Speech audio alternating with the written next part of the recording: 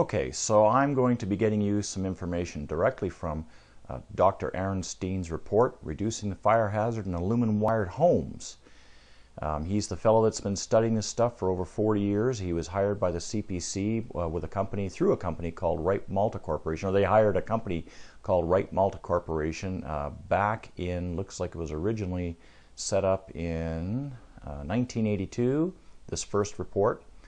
And so I'm imagining that he was hired in 1981, the company was, and he was the lead engineer on this particular project, which was to study aluminum wire connections and connectors to rectify the situation. I'm not going to be going through the whole thing now, but I would say that certainly if you are interested in getting a look at this entire report, you can go on to my website, aluminumwiringdangers.com. And at the top there, one of the bars at the top, you'll see Dr. Aronstein's report. Just click on that. You can download it there and review the entire thing for yourself.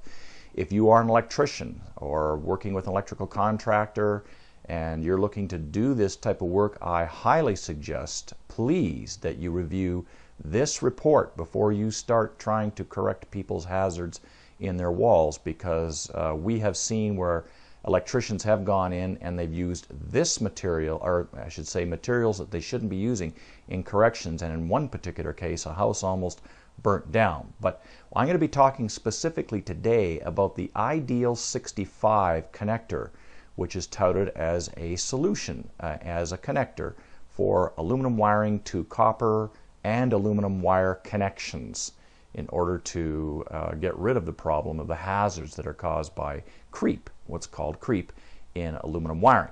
So let's get down right to the area. Now, I did have an interview with Dr. Aronstein, and although I recorded it, as it turns out, I was recording it specifically for myself, because he asked me not to quote him on anything that he said on the interview, on the telephone call, but he said I could quote him anything from this report that he put together, and the most recent of which was done in, let's scroll up here, November 25th, 2011. Okay, so it's very, very recent. He is continuing to this day. Last I talked to him was in summer of 2000 or spring of 2014, and he was still he does very much take this seriously, and he recognizes the dangers of what's going on and the bad information that's out there, and he still makes it his life's ambition to get people aware of the problems. So I'm going to see if I'm going to help him out here. Anyway, we're talking about using the Ideal number 65 twister connector, and I'm just going to give you a quick little video of what that looks like right now. I picked it up in Home Depot here in Calgary, so just hang on for a second, and here it is.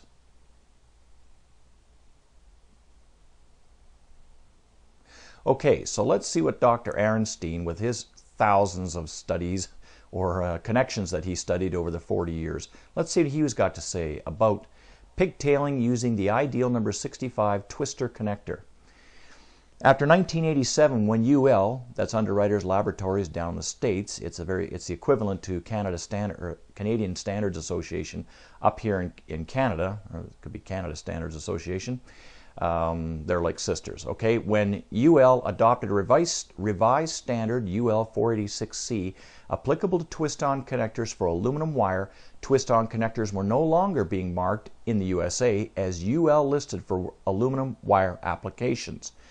In 1995, UL accepted a twist-on connector, the Ideal 65 twister, for aluminum to copper wire combinations, including those commonly used in the pigtailing retrofit.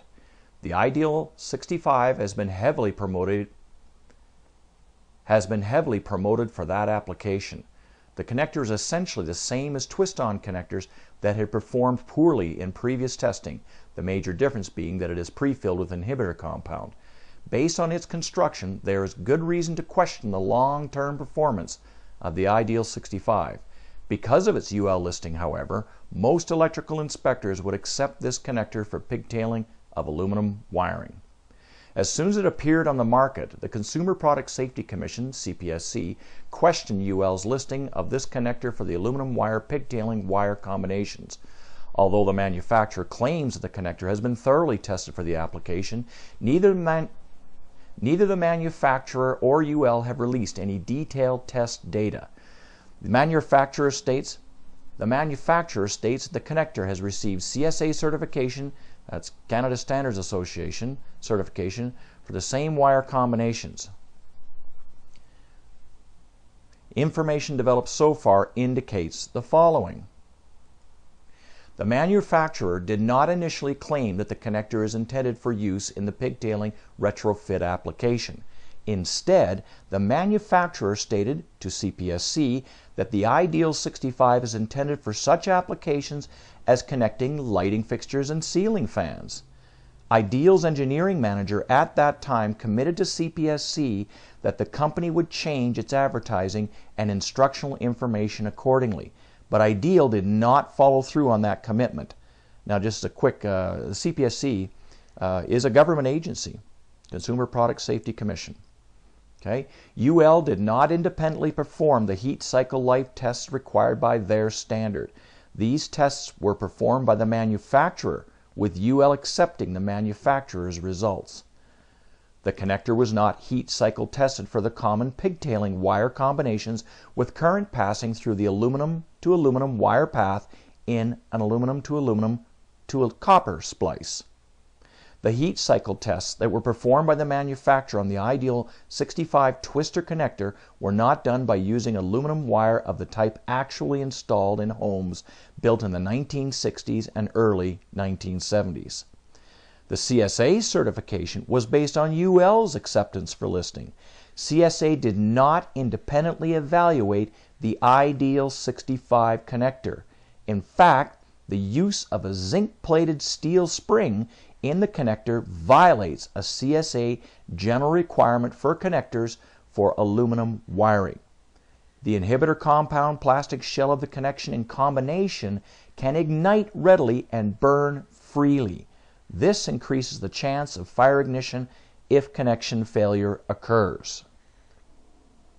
Okay, next page. Independent testing of the Ideal 65 twister has demonstrated the following. Installed according to the manufacturer's instruction, without abrasion or pre-twisting, the connector does not reliably establish low resistance connections. This finding contradicts the manufacturer's claim that particles in the inhibitor within the connector eliminate the need for abrasion of the wires. The Ideal 65 connector does not consistently pass the UL heat cycle test requirement when tested with aluminum wire of the type actually installed in homes with current passing through the aluminum to aluminum path in a pigtailing aluminum copper splice. The performance of the Ideal 65 twister is essentially the same as that of poorly performing twist-on connectors previously evaluated for the aluminum wire pigtailing application. Additionally, field burnouts have now been reported with the Ideal 65 connectors in their rated applications. With CPSC skeptical and requesting that UL withdraw its listing, the manufacturer initially agreed that the connector is not for the pigtailing retrofit application. Independent tests clearly demonstrating poor performance and field failures reported. The use of the Ideal 65 twister connector for the pigtailing application is definitely not recommended. Definitely not recommended. If the coupling repair is not available, use the Alumicon connector. See section 1C. Well, we'll cover that in just a little bit. But here's some pictures that he took. All right, A, these two failed splices are adhered together by the melted plastic insulating shells. B, severe failure, plastic shell melted and charred. The charring indicates that it had probably ignited.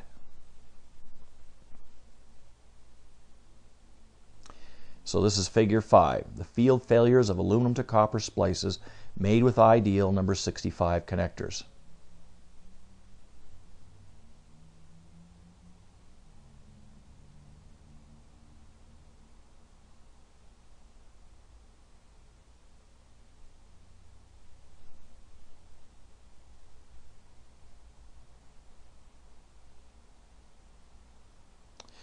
Well, folks, I don't know about you, but that seems pretty clear to me. One of the top engineer scientists who's been studying this stuff for 40 years or so is saying don't use it for a permanent repair. Seems pretty clear to me. Anyway, if you want more information, please feel free to go to my website, aluminumwiringdangers.com, and you can find out exactly how to repair them. Thanks very much for listening. Oh, and once again, you can go to the website to download this report and view it for yourself. Thanks very much for listening.